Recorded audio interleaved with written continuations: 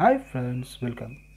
Today's DC The Greatness Guide, written by Robin Sharma. Chapter number 34, Act Like an Athlete. One of the best ways I know to create a spectacular result in the most important areas of your life is through daily practice. Top athletics know that practice is how you get to greatness. I was in Moscow a while back for a series of speeches and workshops. One morning I went down to the hotel gym for a workout. It was 6 a.m. Guess who was there?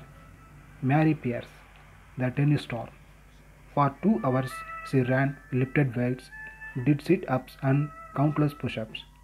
She was paying the price for success. You need to practice to get to your greatness.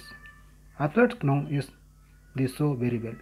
Why does it seem so foreign to the rest of us? Sure, practice takes discipline, but as my friend Nido Kuben, the business consultant and motivational speaker, often says, the price of discipline is always less than the fame of regret. Wise man. What I am suggesting is that personal and professional greatness takes work. I would never suggest that you could get to your dreams without having to make some sacrifices and pay the price in terms of dedication and self-control. Pay the price. Words with the ring of truth. The best among us make it all look so easy. I call it the swan effect. Elite performers make personal and business mastery look effortless and seem to make things happen as gracefully as a swan moves along the water. But like the swan, what you don't get to see it all the planning, discipline, hard work, and near flawless execution taking place below the surface. In my life, I have a series of practices that set me up for a great day. I have shared those with you.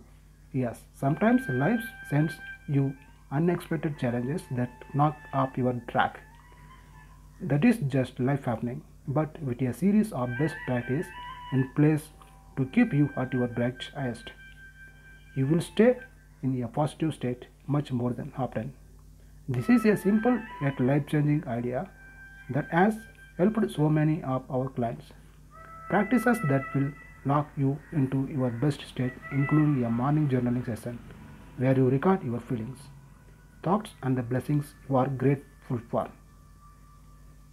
Or you may start your day with a strong workout and elite performance meal. I often listen to music for 15 minutes.